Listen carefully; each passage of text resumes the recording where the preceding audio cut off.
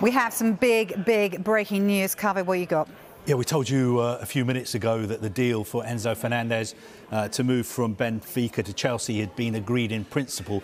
I just got a message from somebody who's involved in the negotiations, and he's telling me that the deal has actually been agreed. Wow. And he's saying that the deal was agreed an hour ago.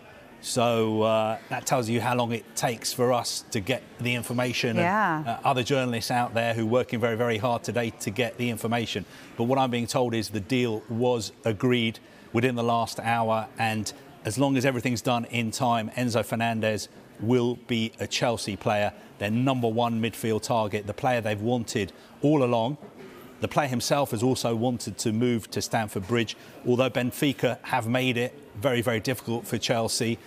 They're well within their rights. There was a release clause, and Chelsea have agreed to pay that release clause in a way which satisfies Benfica. So as long as it is all sorted before the deadline, he will be a Chelsea player. So he comes in for Graham Potter. That's what, 7, 8? Oh, that's 8th. That is their 8th signing of this window. It will take their spending to £290 million in this window.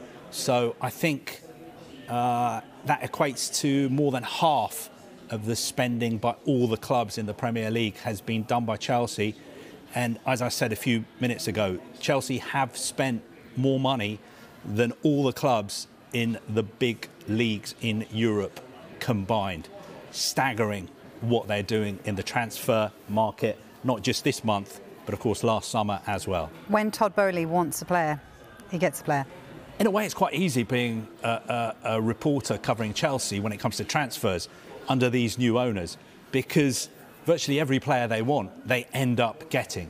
Normally when you cover a club, some deals don't happen, they fall by the wayside, the club won't pay the asking price, but Chelsea are relentless, and they have the money to be able to sign the players they want, and that is exactly what they've gone out and done. We thought the Mudryk deal was amazing, an amazing amount of money to pay for a player, but they've just smashed the British transfer record to sign a player who, a few months ago, last summer, he was moving for £10 million.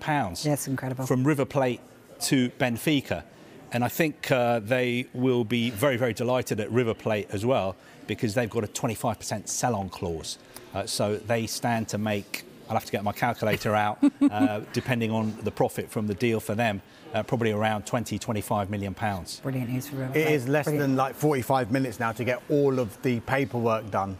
They have to get it done by 11 o'clock, obviously, and if they're finding that they're not quite getting it all done by 11 o'clock, then they can still put that deal sheet in before 11, and then they have to comply with the FIFA transfer matching system, so then they'll have until midnight to complete all of that paperwork. But Carve said it was done in the last hour. You would think now it's trending towards a positive outcome for Chelsea and Enzo Fernandez. Yeah. And one thing Chelsea have got to sort out before the Champions League game is trimming their Champions League squad.